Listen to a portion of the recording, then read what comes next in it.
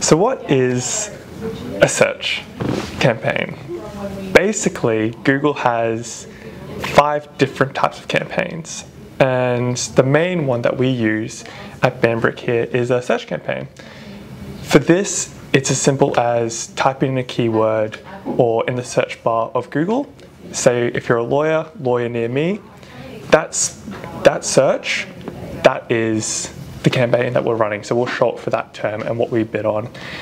And the way that we build these campaigns is they're built at a campaign level, an ad group, and a keyword level. And we will group them in similar senses, in similar groups almost. So certain keywords will be grouped in a certain ad group, and similar ad groups will be set in one campaign. If it's a Brisbane location or if it's a general campaign, these will all kind of be grouped together.